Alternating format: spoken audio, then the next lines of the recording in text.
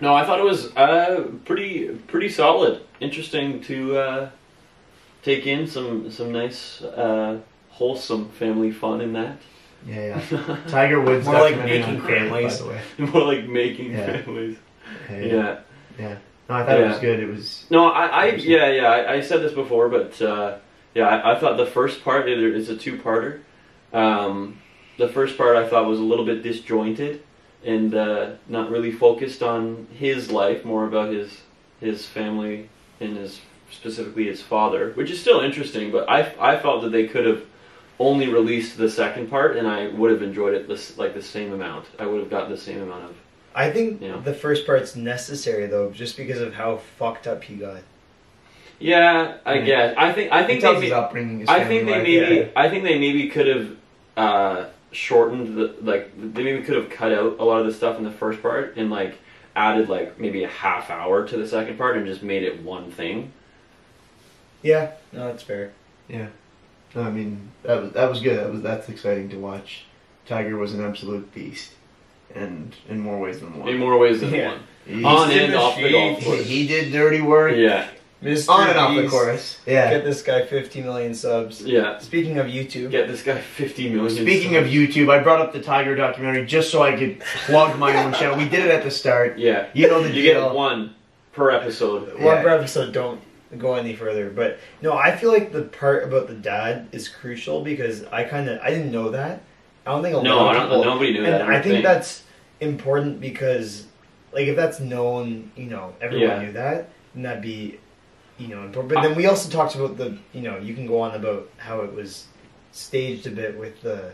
Yeah. I mean, you kind of have to watch it to formulate your opinion, but... Yeah. Yeah. I was just going to say, I haven't, heard anything about Tiger's, reaction to it or anything. I don't know if he...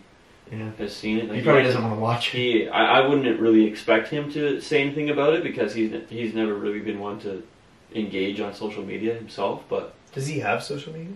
He technically does, but it's run by his PR, so not really. No, a lot of it was taken. A lot of people were like, "Oh, this puts." It got a ton of heat, on Twitter and stuff. Before the first episode came out. I think maybe a week or two before it actually released to the public, there was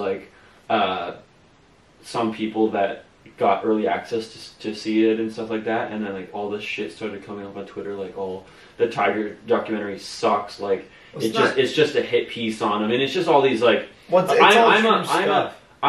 definitely it is true stuff, but I'm a Tiger fan, I always have been, but it's just diehard Tiger fans that don't want to hear anything bad about him, and they want to kind of glaze over all of the stuff that happened off the course and stuff, which is, you get why you don't want to see your favorite golfer, your favorite athlete, somebody you look up to in a bad sort of light, but at the same time, I find it really interesting,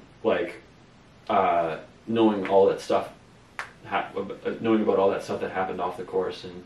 Yeah. All the details and stuff and accounts from other people and no, I enjoyed it. The second part especially was really good. Yeah, no, it all happened. I think it all needs to be addressed.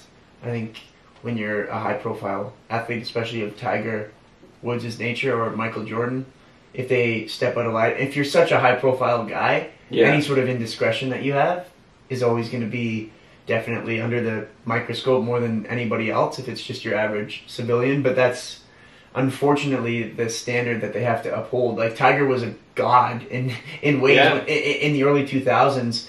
He could do no wrong, and he was the perfect guy, And I mean, LeBron James is a good example. If LeBron James did what Tiger, LeBron James would be under unbelievable. Yeah. Well, I mean, it's literally it's just the Jordan documentary 2.0. Really, I mean, it's. So no, it's difficult for him, but it's all necessary to put in there in my opinion. I think it is necessary to put in as well. So, I think in elementary school, because I think I started high school in when did we start high school? 2012, 2011? No, 2009. Because I remember 2010 was really dumb. It was not 2009. No, because I remember 2010, the year we were. It was 2011. How old are you? We started high school. How old are you? Oh, 2012. Yeah. 2011, 2012 was our grade 9 Okay, year. just relax. I'm calm, but you're 2009 Kobe. Okay, we started high school. I was in grade 4 in 2007. No, you weren't. Yeah, because we have plus 4. No, you were in grade 5. Well, we would have been in both grade 4 and grade 5 in 2007. Come on, Kobe, tell your story. Okay. Anyway, he gets offended. I remember like the Flash. Show it to our YouTube.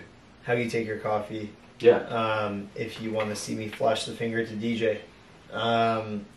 But I remember the big things from elementary school, like drama-wise, because like we were a bit young. Obviously, if we're a girl, maybe we're into different things like breakups and all that stuff. But the big things were, I still remember where I was when I found out Michael Jackson died. Yeah, me too. And I remember where I was when Tiger Woods.